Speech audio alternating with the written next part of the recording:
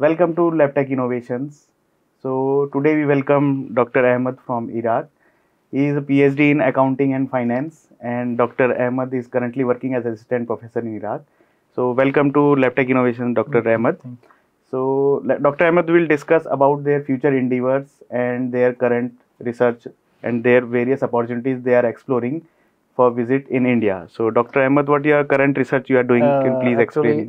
Currently, I am working on sustainable development of fintech solution supporting green finance and green accounting. As you know, this is a new and modern studies nowadays. So, Dr. Ahmed, what do you advise to the new research scholars and new prospecting researchers who are pursuing research or want to pursue research in India? What is your advice to them? My advice to the PhD research scholars, especially PhD research scholars, at the end they are researchers and the future are waiting them.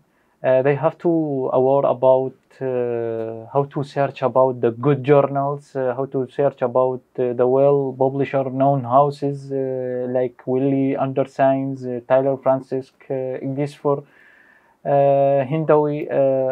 This is the famous publishers houses and they have good journals. They have to avoid to publish in cloning and predatory journals due to the advanced technology. Nowadays, many hackers are, beside us. So we have to get more knowledge regarding this area. So, Dr. Ahmed, you are visiting India again. And as of now, how would you look forward for future collaborations and future endeavors with India and Iraq?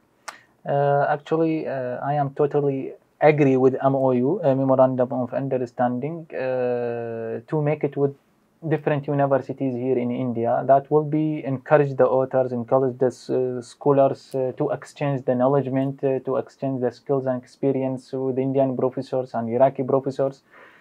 And last 2 years, our Minister of Higher Education and Scientific Research in Iraq has made new program.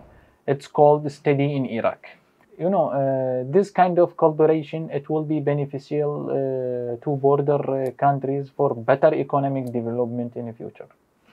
So thank you so much, Dr. Ahmed, for joining us, and we wish you will be joining us in future as well. Inshallah, Thank you so much for joining. Visit you again. Thank you. Thank you, sir.